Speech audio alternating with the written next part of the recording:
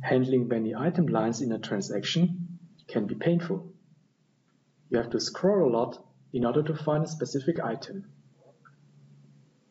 Maximizing the grid via right mouse click and context menu can help you to get a better overview of your item lines.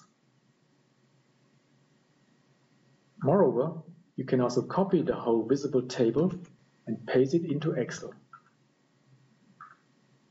By doing so, you can utilize the full functional spectrum of Excel.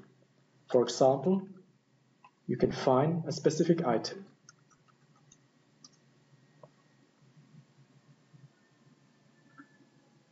You can edit the item quantity, or you can add additional lines.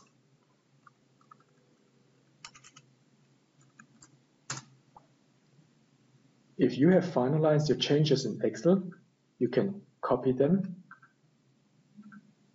and paste them back to SAP Business One.